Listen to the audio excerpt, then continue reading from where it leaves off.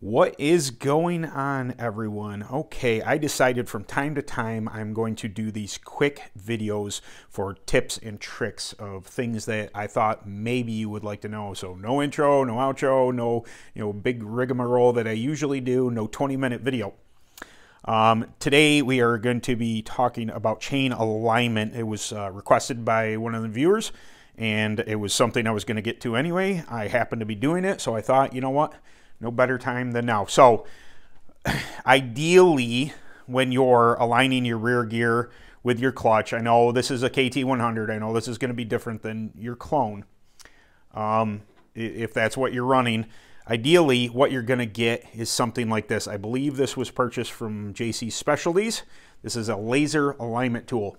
Now, the reason I'm not going to show you this in action is actually because my batteries are almost dead.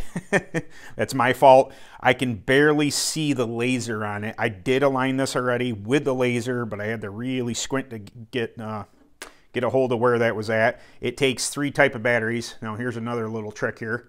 If you take the 3 batteries and you put a piece of tape around them, it keeps them together. Then you would take, this roll of batteries, you put it in here, and then you're going to go ahead and put the cap on. Now, as you can see, you can't even make out the laser on there. Batteries are quite dead. So using the laser alignment tool, you simply put it, and this doesn't matter if you have your gear guard on or not, or like me, you're not running one. And then you're just going to point the laser at the gear on your cart. It'd be up here if it was a clone, but this happens jack shaft. So I'm pointing that, dead center. Okay, good to go. Nice, good alignment. Good alignment on your chain not only is going to keep you from throwing chains, but it's going to keep your rear gear and front gear intact. This is steel usually, so not so much here, but rear gears, they do wear out. They're aluminum, and they're not made of the good stuff anymore like Hortzman used to make.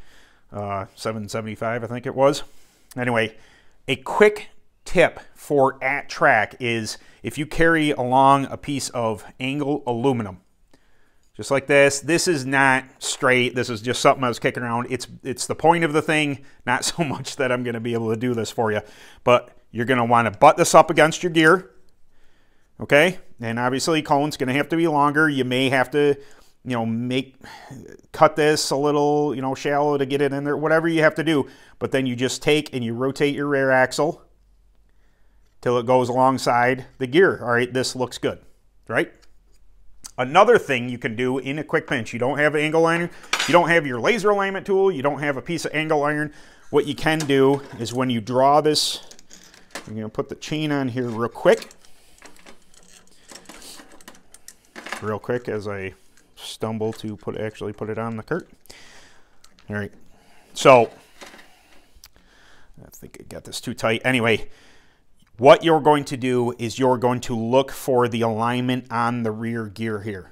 So as you rotate the chain on the rear gear, it is going to look either like it's pushing on one side or pushing on the other. So in a pinch, you would be able to loosen this hub and move it one way or the other till you see this rotate dead center. You can also get behind it and look down to get it pretty much close enough. It's not ideal, but in a pinch at the track, if you have to, look for where the teeth in the chain are running. Are they rubbing to one side? Are they rubbing to the other? Are they running, directly in line? So there you go, guys. Nice quick tip for today.